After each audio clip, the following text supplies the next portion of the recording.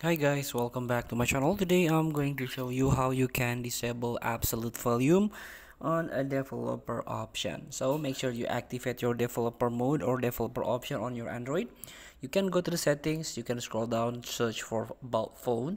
You can try to search your build number and try to tap it until message pop up that give you notification your developer mode is active.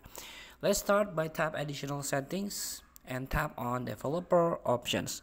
Here, in order to access the disable or absolute volume, you can try to search, scroll down, and here we go. Enable absolute volume is on by default. You can disable a absolute volume. Modern version of Android support absolute volume for Bluetooth outputs, which usually gives you the most control possible over volume.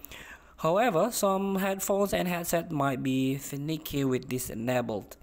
Turning this on, a which turn absolute volume off not on, might help in situation where speaker or headphones are too quiet. So by default, of course, this absolute volume is on, but maybe you want to try to disable it. It's feel free to try. Thank you for watching. Don't forget to comment, like, and subscribe, and so the next button below. See you in the next video.